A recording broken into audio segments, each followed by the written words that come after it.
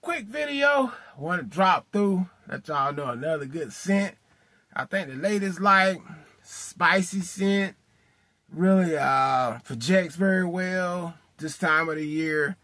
Y'all need to get up on them. It's no other CK Eternity Flames. As you can see, I haven't really got time to wear this one a lot. Haven't worn it a lot, but it smells darn good. A lot of people say, oh yeah, this is the time of the year to bring it out. Flames kind of spice it up with your girlfriend or your wife or whatever. This is a good one. Slightly leathery. If you like leathery, kind of slightly cinnamony, slightly sweet, not much, but yeah, it still got the leathery vibes to it. Give us a try. I just want to break through with a short video. Put y'all on that CK Eternity Flame, man.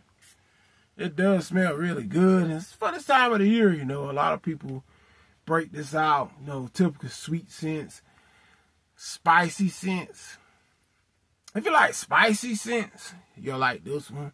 Because it does have like a big spice factor to it. It smells good, dark, kind of teary looking. I'm out.